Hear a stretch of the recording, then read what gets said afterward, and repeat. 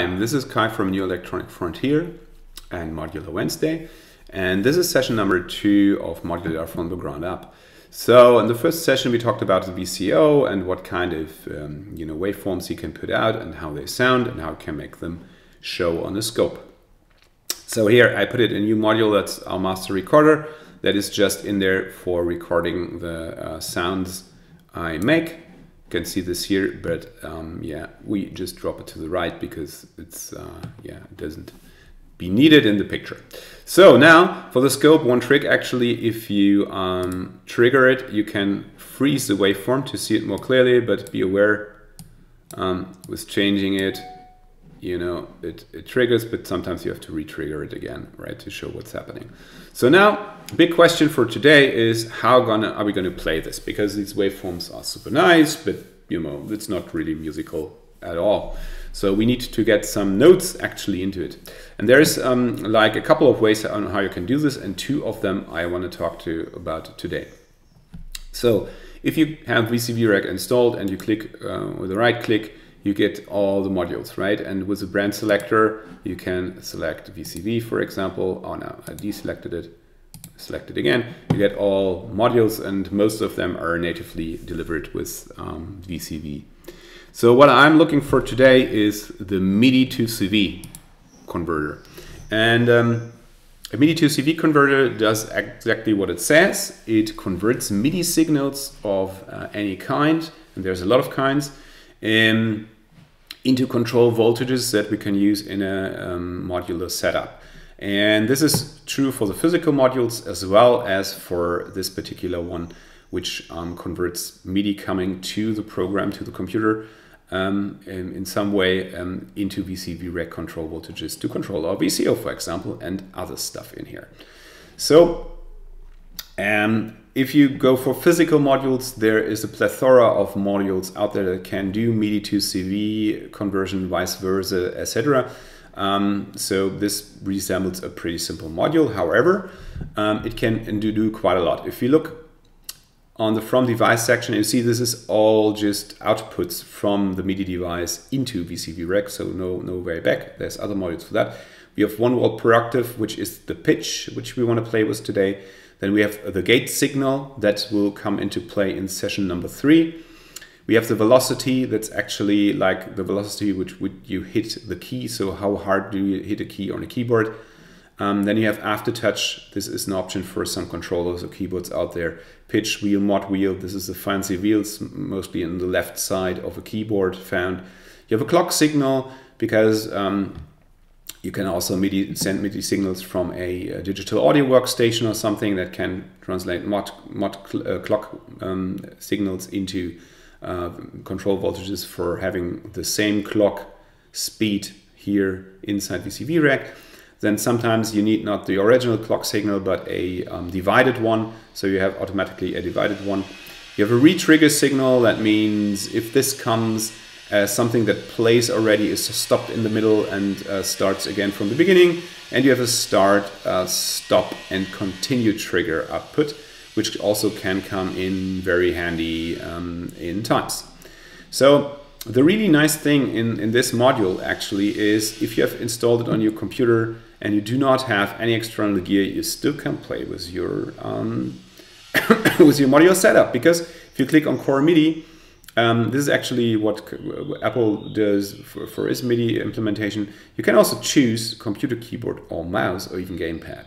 We now go for computer keyboard or mouse. What this means is I can now play my keyboard right in front of me, or my laptop keyboard, and it puts out notes on the volt per octave pitch and also the gate, and I think also velocity. But today we are looking at the volt per octave. So this one, volt per octave output, goes into the volt per octave input on our VCO. And what happens now is if I play notes, you see the waveform changes, and the higher I get on my keyboard, you hopefully hear the sound. Yes, it's still recording, that's nice.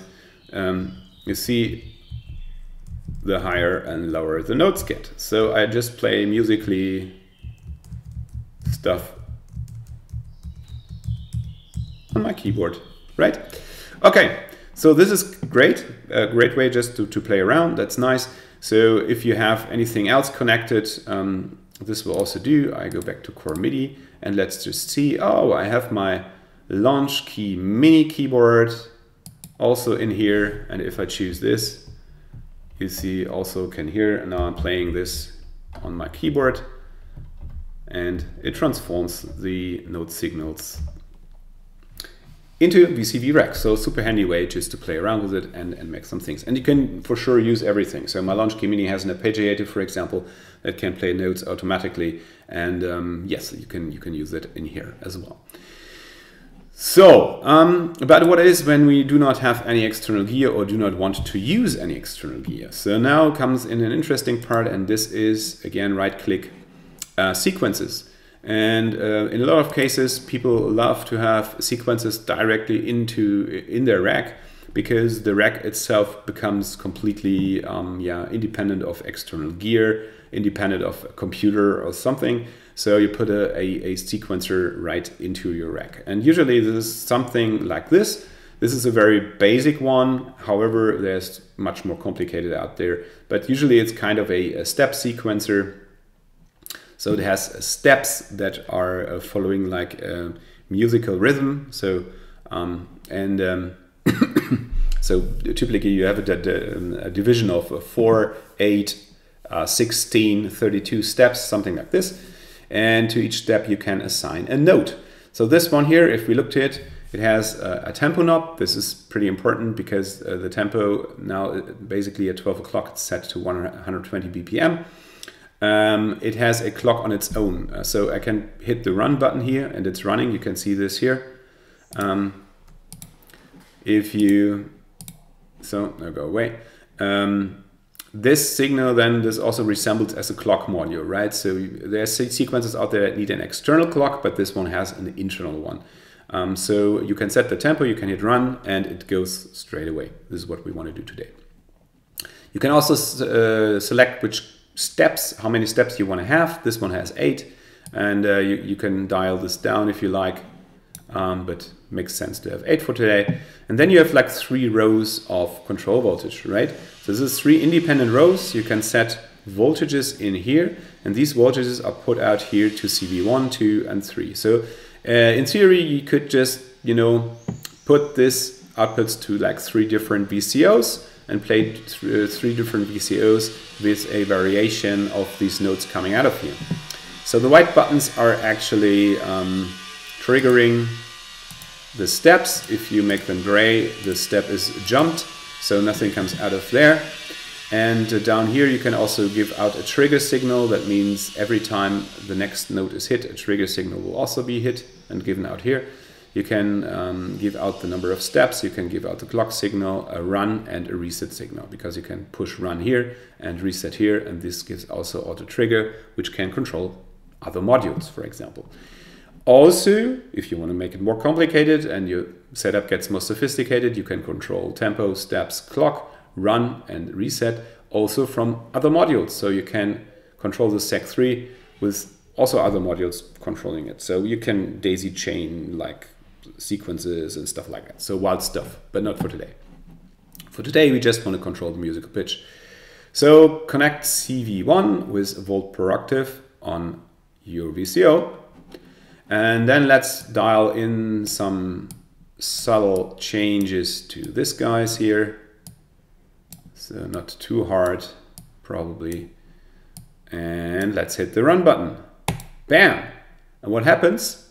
You can see the signal runs through here, right? And you can see this here if you follow the little lamps here, right? And with every hit here, it displays a different note, and the note dialed in here. However, now comes an important part, because the thing is actually that these sequences, you've seen this is dials that are not pitched, right? So I have a continuum of pitch. I do not have like on a piano, I have the white keys, and the white keys are all tuned, ideally, to a certain note, right? I have a C, a D, an E, etc. So if I play this key, I know that this is the note I am playing. Here you have a continuum. That means you have different values in between the C and the D, for example.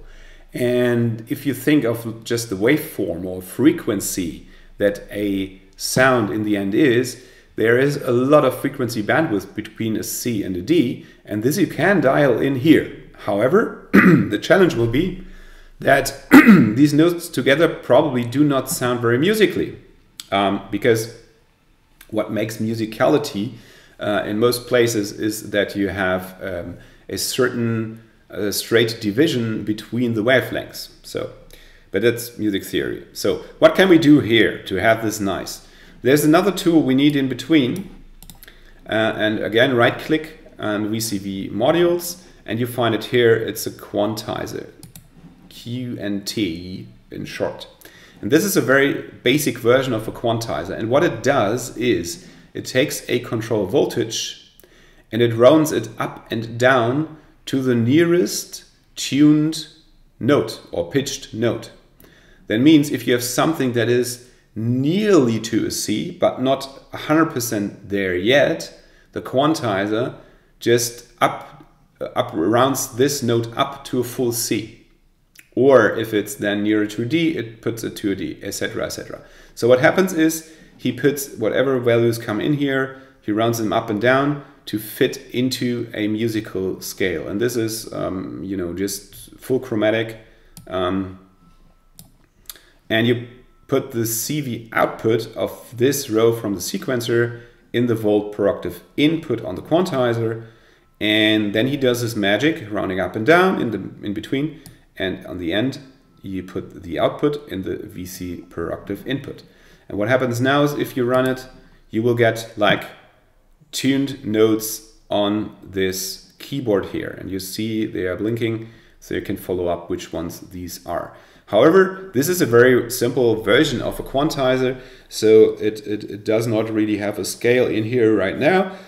There is more sophisticated ones where you can also set scales, etc. So you never hit a wrong note basically with your sequencer, which is quite nice and makes it super easy to play with external gear and also yeah, other VCOs, for example, and other sequences.